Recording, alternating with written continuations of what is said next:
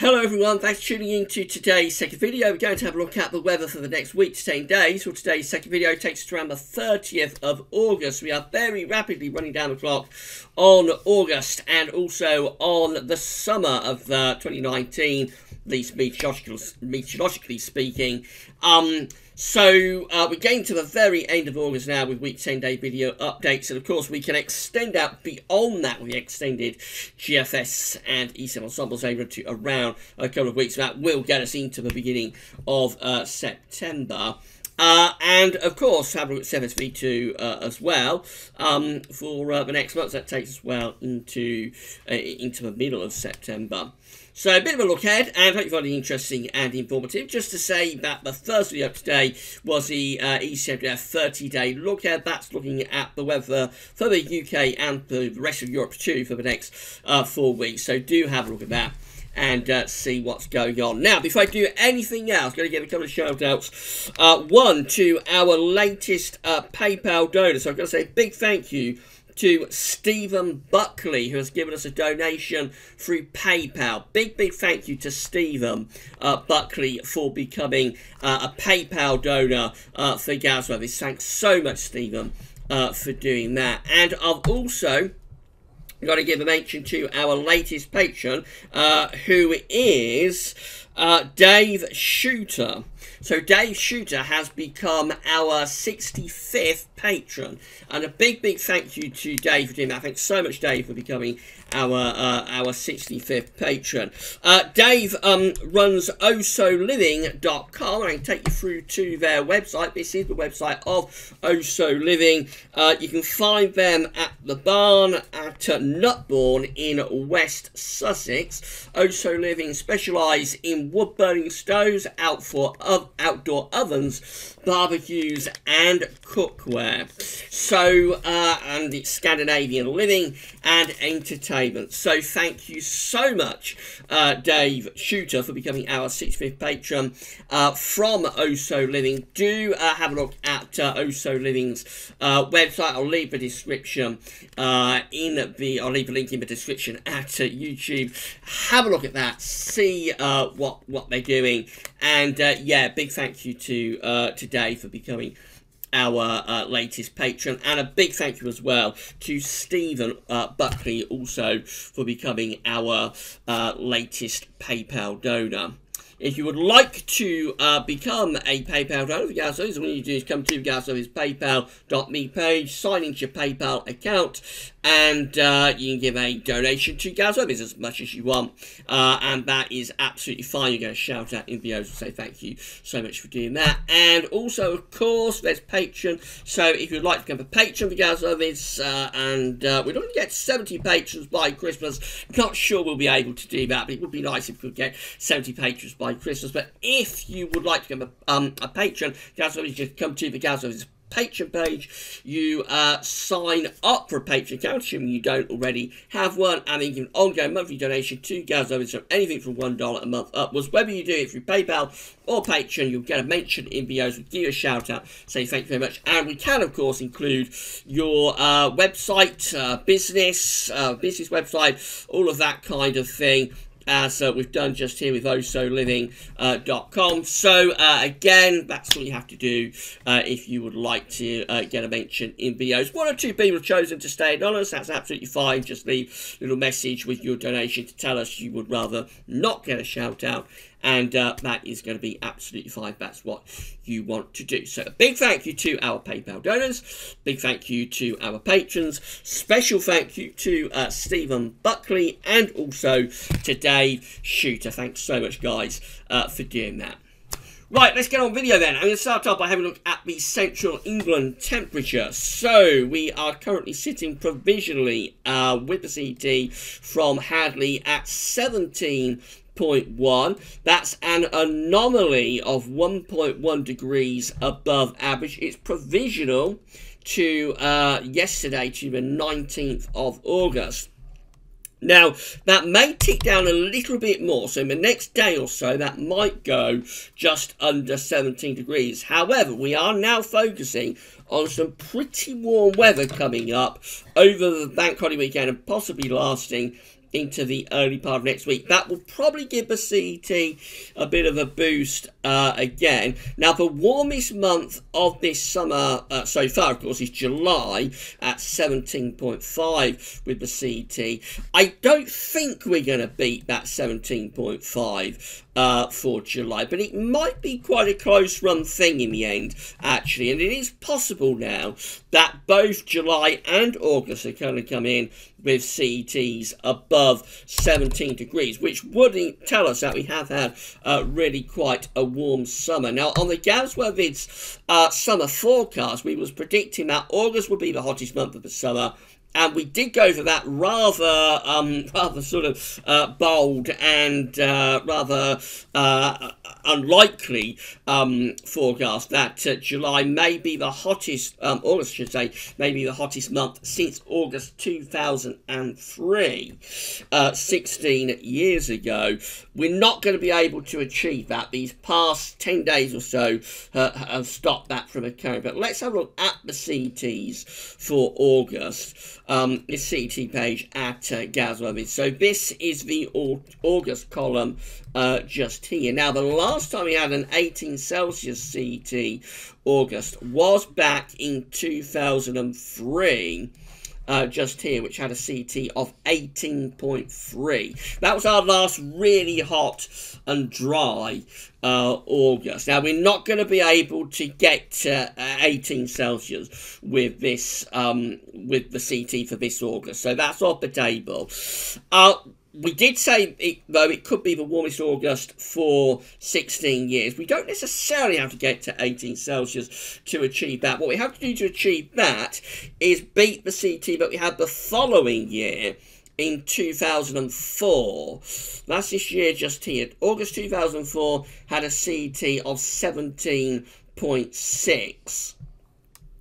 So if we got to 17.6, we would be able to say that we have had the warmest August for 15 years. Let's follow this. If we beat 2004, actually we would be able to say that we have had the warmest August for 16 years since 2003. And to do that, we would need to get to 17.7. What we also see through these August since 2003, 2004 is that most of them have been in the 16. So you have 2005, they're at 16.2, that one at 16.1, that one at 15.4, that one at 16.2, that one at 16.6, that one at 15.3, that one at 15.4, that one at 16.6, 2013 at 16.9, nearly got to 17s, but not quite. 2014 at 14.9, very cool. 2015 at 15.9. That's an interesting one. That's 2016 at 17.0. I'll come back to that in a moment. And then 2017 at 15.6 and 2018 at 16.6. So, if we have a CET above 17, and this is achievable actually, so if we have a CET of 17.1 or more, then we will actually have had our warmest August, because we'll beat 2016, and we'll have had our warmest August since 2004. So we'll have had our warmest August for what would it be, 15 years, wouldn't it? If we was to get above 17.6, or if we was to get to 17.7, which I don't think is achievable, I don't think we're going to be able to do that, then it will be the warmest August since 2003. So I think that's off, but I do think there's a chance we could beat the 17.0 that we achieved in August 2016, just there. And if we do, that will mean we'll have had our warmest August since 2004. So this is turning into quite a warm August, actually. It's not quite as hot as we said in the summer forecast, but I don't think it'll be too far away from that prediction of the warmest August for 16 years. I'm anticipating it will be the warmest August for 15 years, because I do think it's achievable that we could beat the 17.0 that we recorded in August 2016. That's based on the latest data, so let's have a look at that then. So these are the GFS upper air and precipitation ensembles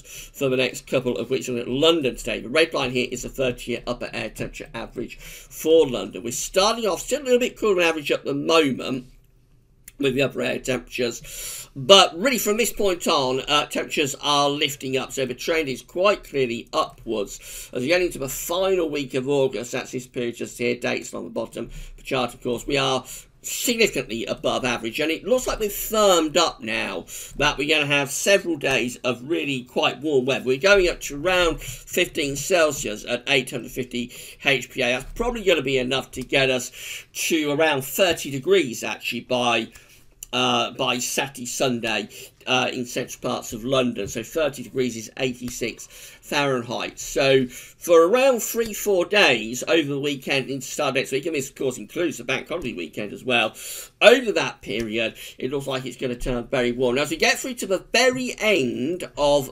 August into the first week of September, that period just here, clearly we've got a cooling trend. Not all ensemble members are cooling things off, some of them are staying quite warm, but generally the trend is down. So it looks like by month's end and into the start of September, we are likely to see temperatures becoming cooler and possibly just seem to get going a little bit more unsettled then as well. There are some precipitation spikes here in the opening days of September, but of course that is a really long way off, and it's in the unreliable time frame of the GFS and its ensemble.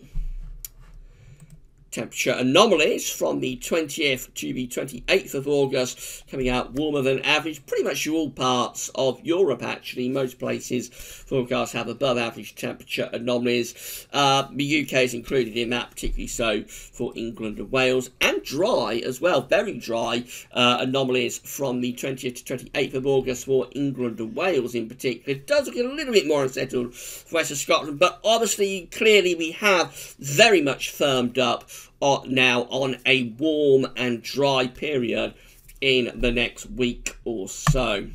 So let's have a look at those all-important generic charts. This is the GFS operational run for Friday, and high pressure is taking over from the south. Big area of high pressure bringing dry and very warm weather to England and Wales. Still looks a little bit unsettled for Scotland and for Northern Ireland too. Into Saturday and Sunday, high pressure is more or less in control. We have got this little area of low pressure down here. Let's just change the colour. We've got this little area of low pressure down here across northern parts of France. That could threaten some thundery showers to southern parts of the country. But overall, looks like high pressure will be dominating, bring lots of dry and potentially very warm or even locally hot weather. But if you get to 30 degrees, somewhere like the middle of London on a sunny afternoon, that would be enough to say it's hot. That's 86 Fahrenheit.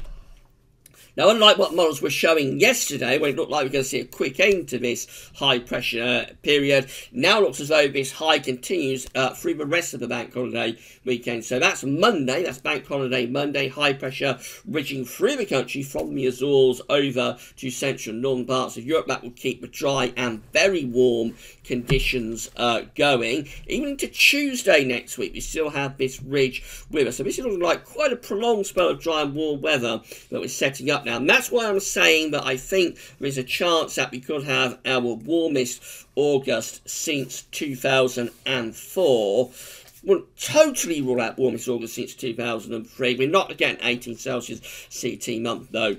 I don't think, but all eyes, of course, will be on the CET when we get through to the end of the month. There's the upper air temperatures for Tuesday, and they do look very warm, potentially quite hot down across southern parts of the country. We go into the middle of next week, and then things start to turn more unsettled. So this is Wednesday. We've got low pressure on Wednesday developing across northern parts of France in towards the Bay of Biscay, and then on Thursday that low travels northwards. That could be thundery, that could be bringing thunderstorms through the middle part of next week, and also bringing an end to the dry and warm / locally hot spell of weather. That's how things look at day 10, which is Friday the 30th of August, and by then we've gone into, obviously, a much cooler and much more unsettled spell of weather. Low pressure is sitting across northern parts of Scotland. We're pulling in the winds from the North Atlantic, so we're back to cool and unsettled conditions as we get through to the final couple of days of the month. Beyond day 10 into the first week of August, first week of September, I should say, rather unsettled with low pressure beginning to head in from off the Atlantic. It looks like the first week of September could be a little bit on the autumnal side, with low pressure bringing showers or longer spells of rain and fairly cool temperatures likely as well, I would have thought. As for GEM, again, the high pressure is bridging into the south on Friday, bringing loads of dry and increasingly warm weather. The highs in control through Saturday. Sunday, a little bit more with that trough of low pressure than what the GFS is making of it. So that could bring a risk of some thunderstorms maybe on Sunday before the low sort of gets out of the way Monday to Tuesday and the ridge comes back, especially so for England and Wales. So that would bring dry and very warm weather back after maybe a thundery interlude on Sunday. Up to the northwest looks a little bit more unsettled and changeable up there. Up towards day 10, again, high pressure is maintained very close to us, just sitting a little bit to our west, starting to pull down some slightly cooler air into the north and northeastern part of the country, but otherwise a fair amount of dry and warm weather, I would have thought, with that right way up to the end of next week. ECMWS shows the ridge building into the south on Friday. Northern parts of the country look a little bit more unsettled and showery into the weekend, and again loads of dry and very warm weather too. That's that little trough of low pressure on Sunday. That might bring risk of some thunderstorms to more southern and potentially southwestern parts of the country. Otherwise, Sunday looks like a very warm and dry day. And then the high pressure sort of extends through the country for Bank Holiday Monday. So that brings us a chance of a classic Bank Holiday Monday. Loads of dry weather, plenty of sunshine, and temperatures could be really warm as well. ECM into next week then keeps that high pressure with us, so that's going nowhere fast. As we go through to middle of next week, that maintains dry and potentially very warm weather with it. Temperatures mid to upper 20s Celsius. You would have thought that's how we finish up by day 10, which is Friday the 30th of August, still under high pressure. It is inching up towards the northwest, so we begin to pull in some slightly cooler air from the northeast. As the upper air temperatures shown, we're starting to draw in some slightly cooler air from the northeast. But even then, down in the south in particular, there will be lots of dry and warm weather on offer. So all of a sudden, we have definitely firmed up on the chance of quite a prolonged spell of dry and warm conditions, maybe very warm to locally hot at times in the southeast over the next week to 10 days or so. These are the options that we've got on the table within the ECM ensembles today at day 10, which of course is the 30th of August. This is from the Icelandic Met Office. So we have 15 members of the ECM ensembles with above average heights in the Atlantic and going up towards south of Greenland. Below average heights at day 10 centred over the UK. Obviously that is a relatively cool and unsettled scenario at day 10. Then we have 14 members of the ECM ensembles, including the control and the operational run. The operational run is the run we're just looking at, that have above average heights just to our east. And obviously with that we're bringing in quite warm air from the southeast. Have 11 members of the ECM ensembles with above average heights over Scandinavia. We've got a Scandinavian high with low pressure out to our west. They're turning unsettled, maybe a bit thundery. And then we have 11 members of the ECM ensembles with a mid-Atlantic ridge and a deep trough of low pressure in over Scandinavia. They're cool, bringing in the winds from the north. So it's almost a 50-50 split between the ECM ensemble members that are quite that are going to be quite warm at day 10 still, and the ECM ensemble members that are quite unsettled and cooler at day 10. So therefore we can say that the scenario that we see there, that the ECM operation run produced today, isn't all that well supported by its ensembles, although importantly it does have the ECM control run with it. In 2 weeks time, these are the options that we've got, and there's lots of them. Excuse me, this is taking us to the 4th of September.